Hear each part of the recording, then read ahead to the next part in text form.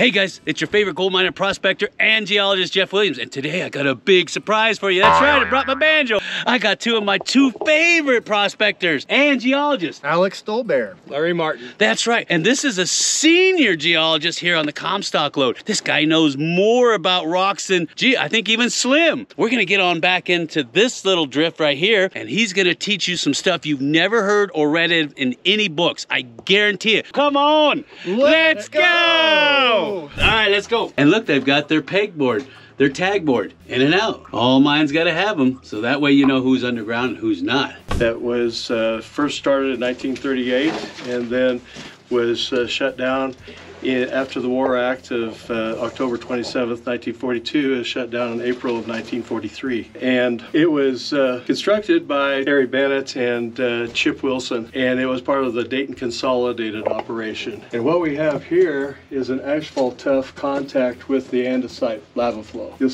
maybe see some water lane textures in the asphalt. And in that particular unit, we'll also find petrified wood. Not in this unit, in this one that's up on top. We had a headache rock right here. Oh, a headache maker. And so we took the Sierra blasters. So my buddies in Carson has a Sierra blaster, and with 3 shots, we shot it off. Nice. And remember, the Sierra blasters, you do not need a license. A license. So the New York shaft that we drove past. Yeah. I haven't seen it personally. Someone told me that worked down in the lower levels of the New York. They said that they left an electric tram underground there. Nice. With some more cars. Cool. Well, we need to get down in the New York mine then. No? Hey, it's the mother lode, hey. Ooh. Okay, on the reverse circulation drill, is that on conventional water well drills, is that the chips that come out from the breakage of the drill bit go up along the wall of the hole. Those can contaminate all the way from the bottom to the top. On reverse circulation, it goes through an inner tube, so you don't have the contamination from the wall rock as much. Okay, there can be, but we minimize it here at the Comstock by a method that every 20 foot, that's a length of 1 drill rod, we have them circulate, clean out the hole before we pressurize and put on another rod to continue another 20 feet. Right. So if we have some contamination, at least we may be minimizing it to only a couple of feet. Right. Core, on the other hand, is actually taking a piece of a diamond bit that will go through the rock, and you will have, for instance, HQ3 is what we use, is 2.3 inches diameter core, and it's whole rock core. But when you get a core hole into a zone that's highly fractured, you'll just have rubble in your core. Right, makes sense. So we try to orient our core, and we survey each hole. We survey each hole on reverse circulation also, if beyond 500 feet. What we, in our experience, in the first 500 feet, is that it goes pretty well true. It's always going to go a little bit to the right, and it's going to droop down ever so slightly, if it's an angle hole. Believe it or not, if you hit clay, it'll raise it up. If you hit harder rock, it'll drive it down. Oh wow, look at this. I know, it's another tool. There it is, coming across. And did you notice when we got right here, the earthy smell? Yeah. Okay, that's when I love that, because I know that not only is it probably higher humidity, yeah, or because of the clays, but it's also mineralized, highly mineralized. Look at these blocks have been brecciated. Wow. And that brecciation is not the wall rock here.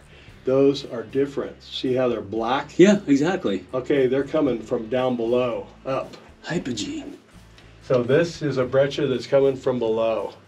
Wow. And this I know this runs around 0.7 ounces on an average, around 5 feet wide. But I could high grade it and get 0.2 ounces right in there. Nice. And this is what you would describe as hypogene, correct? Hypogene is upwelling. And And supergene is downwelling. Yes. But see, that rock right there is not the same as the wall rock. It came from a source down below, and I can't tell you exactly how far down. It could be several hundred feet. It could be at least 300 feet. And some of the black looks like intrusive. Yeah, I was going to ask, is the black rock a mafic mineral maybe, or is it basement? I don't know if it's basement. If it's magnetic, it's the mafic dike. Yeah. Look at that. All the brecciation in there. But if it's altered, it's not going to be magnetic. Yeah, it's a little too altered. But Maybe a little weakness. That one was. That one was a little bit So weak. that's a black mafic dike fragment. Nice. Right there. Yeah, it's sticking just a little bit. And if you remember in the Comstock history of the black dike, that was always around the high-grade stopes. Right. The black dike. And we in our exploration efforts, we use the mafic dikes to help guide our drilling. My best hole on the Comstock was we were drilling a hole and we got captured by a black mafic dike. I offset at 25 feet and we had 300 feet of 0.1 ounces.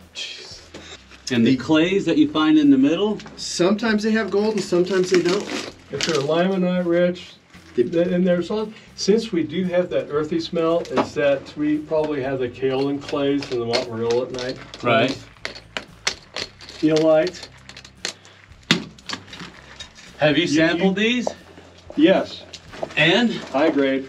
Yeah, That's what I thought. This is there's your girth. Yeah, I was looking at this right here. Yeah. Greater than a 10th ounce, You can but see the manganese. Yeah. Right there, like a little manganese pocket. Exactly. Yeah, you can see tons of manganese oxide. There's a little piece of girthite right there. This is a nice zone right here. Yeah, you just leave me alone for a day in here. That's all I So there was one report I came across here at the Dayton. It was further down off the Dayton shaft, on the between the 300 and 400 foot level, that they mined a pocket that ran roughly 21 ounces per ton. Wow. gold.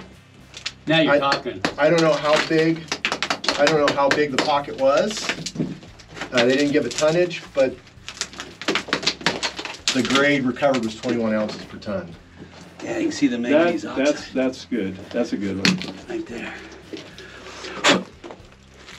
Now the manganese, it's happened here, is that we will have little nodules. More manganese on the periphery of it. You have this little zone here that's haloed, has the limonite in the middle and manganese around the edges. Nice. Then little pieces of girthite in there. So I'm almost certain all that probably runs. It's almost like kaolinite. Yeah. It will. You can have gold in that. Yeah. A little clay ball. So the clay is breaking down from, which is limonite, and it's collecting, and the moisture is making it into a mud. Is it adularia? Yeah, exactly. Yeah. That's all it is, quartz adularia. Yeah. Nice. Oh, geez, it just falls right out. Yeah. You know, I can dig it with my finger. Those are my favorite kind of ores. Yeah, because it's broken down so much, you know there's going to be good stuff in it. Yep. Look at that. Oh, yeah. There it is, right there. Oh, look how soft that is. Oh, yeah.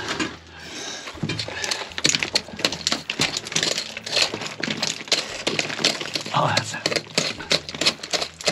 that's a good pocket. Is in there. We're just getting to it. We're about ready to. The average size of the gold is 20 microns. Okay. But when we come to our vent area, is that the pieces that we find are half the size of a pinhead. Nice. Because there's visible gold. Look at all that manganese. And this was a black smoker. So how did you dismiss their claims as it being marginal and What? accepted your ideology that it's a smoker. Well, it has a geometry that is similar to a smoker, Okay. but it didn't surface, right? This is all underground. Right. And so we feel that the manganese found this is a vent. So there was a fracture that opened up, and the manganese is on either vent boundary. And it goes straight on up, but it doesn't daylight, does it? It doesn't surface. It does. It daylights. We found it on the surface. Oh, nice. You'll see it. You'll see it later on in the trip. It's getting better, Larry. It's getting better. I'm loving it. Well, this is a high point right here, because from here to the back is that it's still that's the end of it right there. Oh, I see. Yeah. And that would be at 485 feet. So you're saying 20, maybe 50 feet this direction, there's some big stopage. Yeah. Yes.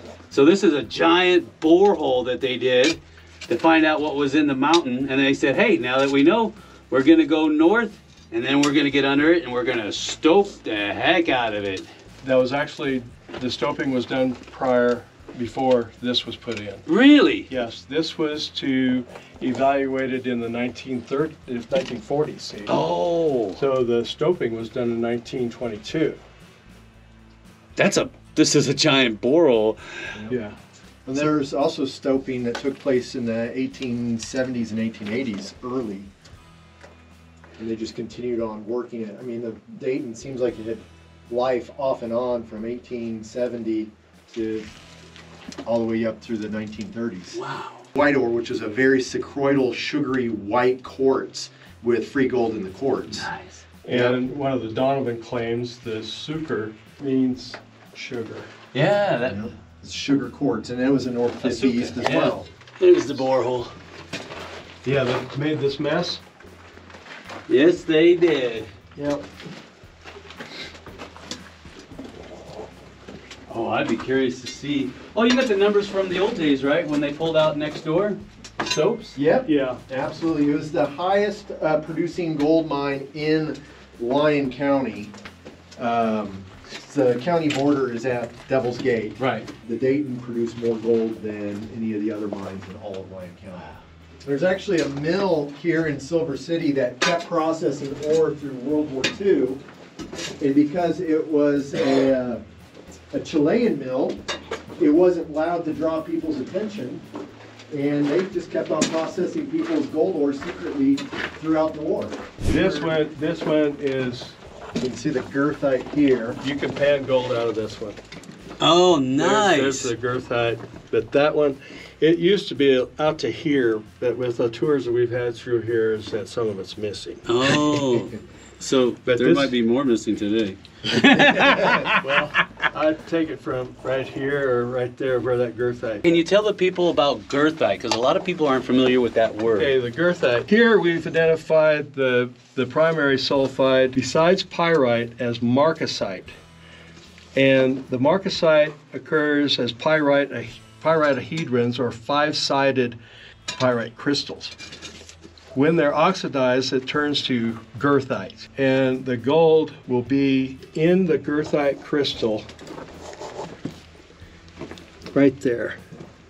So this would be a nice one to high grade, Jeffrey. Nice. Oh, yeah, you don't have to tell me twice. I'd take that right there. Oh, yeah, it's going to disappear. Oh, yeah. Come get some. I got the same. Oh, yeah. Look at all that girthite. Yeah. You ever get gold fever, Larry? Ever since I was in 6th grade. Yeah. You can't shake it, can you? Who would want to, anyway? Oh, yeah, right there. Show that on the camera. See that? See how the quartz that's carrying the gold has it's illuminated within. I believe it's through the crystal structure of the quartz, but this is a jade light. That's a jade light? This is a jade light. It's to give a quick analysis of the purity of the jade. And I said, what happens if it can work underground with the quartz veins? Well, Right. here it is. There it is. Yeah, you can see that one clear as day and not over here. A dilation zone. This is clearly a dilation shape right Yeah. here. It's a little lens. Exactly. So think of that being multiplied by 1,000. Wow. So that's what this is. We are in the mega breccia. 2.5. 2.5. Hey, that wasn't a reference to my height, was it? Oh. No, it wasn't. It could be a quick tool for ore control Or high grading. or high grading. Yeah, exactly. That's what I You was could go thinking. out on a dump, someplace that has multiple generations of quartz, and just go out at night and lamp the quartz on the ground and see what happens.